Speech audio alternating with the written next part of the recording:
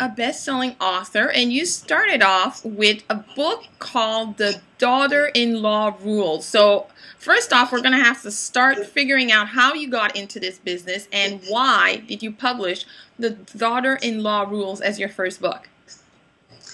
Well, it was sort of a need that I needed to fill on my own. I had always been a jazz piano player, and when I had my children, I couldn't be out staying late, going to the jazz clubs, traveling the world, and burning the candle at both ends. So I was home a lot and reinventing myself and learning how to be a mom. And of course, my mother-in-law was starting to make comments, and so I was getting a little bit, well, I'll say annoyed. And writing to the Rules ladies, and I said, ladies, you help all these women. The Rules ladies? You mean the book from the 80s on dating and finding the men of your dreams?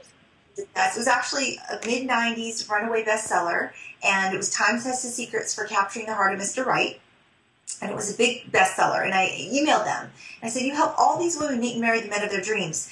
Where's the manual for the mother-in-law? And they said, well, that's a great idea, actually. We'll check with our agent on that one. And I was excited because I really just wanted advice. And they came back a couple weeks later and they said, our agent's really busy right now, but you know what? You should write this. I thought, me? The last thing I wrote was a paper in high school. Are you crazy? But then the gears started turning and I thought, maybe I can do this. And I started to jot down all the things that bothered me, every little thing from the household items to beauty techniques to that oh-so-lovely unsolicited advice on how to handle my children. Yes. And before I knew it, even though a lot of these rules were written as a tongue-in-cheek coping mechanism, when I put a few of them into practice and saw that they started to work, I thought, aha, maybe I can truly help other young wives save them from years of needless contention. And so the Daughter-in-Law Rules was born. Ooh, brilliant, brilliant, brilliant. So you published a book to help other women deal with, a situation that all wives will have to deal with eventually, and that's dealing with their mother-in-law.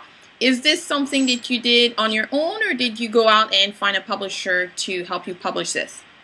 Well, I started off not knowing anything about the entire publishing industry and process, and I just thought that traditionally you had to get an agent and a publisher, and I thought, you know what?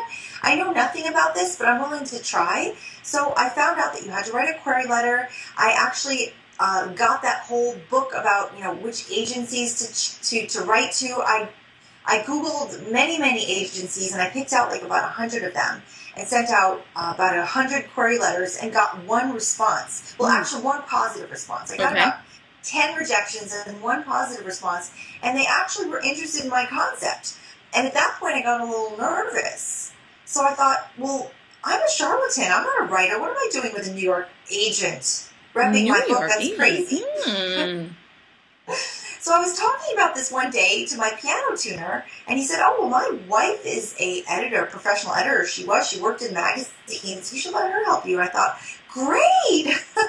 So long story short, I did ask her to help me, and in the midst of it all, she had a lot of ideas that were, great, but they were not my ideas. And just long story short, I ended up writing a second book called The Collaborator Rules, 101 Surefire to Stay Friends with Your Co-Author. So it's basically like, I always find that if you're obsessed about something or if you have a problem of your own, why not write about it and then help other people? Well, it makes total sense, because if you have the problem, chances are somebody else is dealing with the same issues. And it's interesting that you talk about getting into a partnership with a co-author and not necessarily knowing or understanding the dynamic of working with a co-author. So that's really interesting that you did learn that. So yes, it was very interesting, and I thought there were a lot of probably other people that were thinking, oh, how fun, let me do this with a partner, with a friend, but, it's easy to have a partner, and it's easy to have a friend, but it's not easy to have both. There's so many tricky nuances when you're working on a creative project. So I thought that maybe this particular book would help a lot of people before they delve into, a creative partnership. Yeah. Sometimes people don't understand what they're getting into. So there was nothing wrong with that lovely person. It was just we had completely opposite ideas. The long and short of it is that the agency dropped us because we were arguing. And Oh. so back to square one. Okay, you know what? It's a blessing in disguise, because what I had learned through this process was, even if we were lucky enough to get picked up by a publisher, and we had gone through the whole, writing a book proposal. I learned about that, which is great because I got to learn about both sides of this publishing, traditional publishing versus self-publishing. Yeah. And when I finally was able to get out of the contract, or we were released from the contract, I decided that I was happier and I was excited, because I learned that, when you go with a traditional publisher, you have to give up your rights for one. You have to give up all your creative rights. You don't have any, input into the cover design or the interior design, or you don't have any input into the editing. The book could end up sounding and feeling like a completely different book than what you had given to them. So I was excited, because I'm the kind of person that I've always been in control of my own music and my compositions, and I have a very strong need to really be in control of my creative projects. So I realized that self-publishing was really for me. That's what I wanted. And when I saw that there were